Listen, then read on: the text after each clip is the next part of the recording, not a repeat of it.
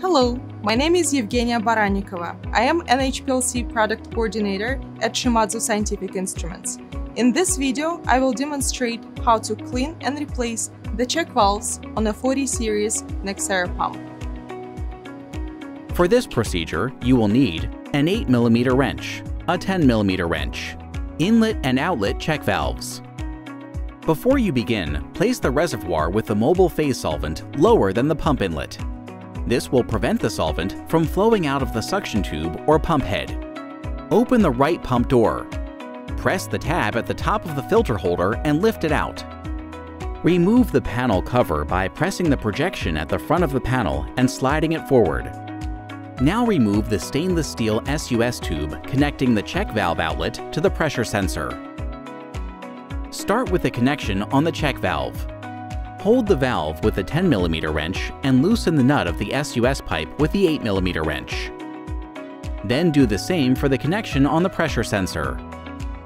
Once the SUS pipe is loosened, lift up and remove it from the check valve side, then pull to the right to remove it from the pressure sensor side. Loosen the peak fitting of the inlet line by hand and remove it from the inlet check valve. Use the 10mm wrench to remove the inlet and outlet check valves from the pump head. Immerse the inlet and outlet check valves into a beaker with 2 propanol and clean for 5 to 10 minutes using an ultrasonic bath. For new check valves, remove the large cap and hold the check valve vertically while removing the small cap to keep internal parts intact. Do not turn the inlet check valve upside down.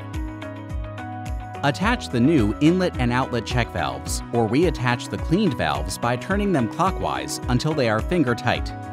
Then use the 10mm wrench to tighten them further as follows.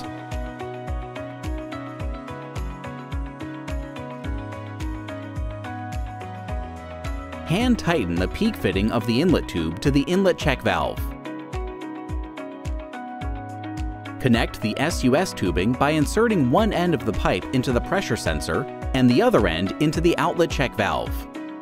Press the tubing firmly into each port and tighten by hand until finger tight. Hold the check valve with the 10mm wrench and tighten the nut of the tubing with the 8mm wrench. Then tighten the nut at the pressure sensor side. Check the mobile phase flow and ensure there are no leaks at any of the connections. Finish the procedure by reassembling the right pump door. Slide on the panel cover until it clicks into place. Then replace the filter holder.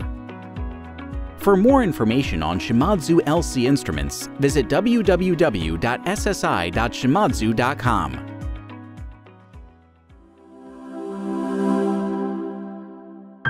Excellence in science. Shimadzu.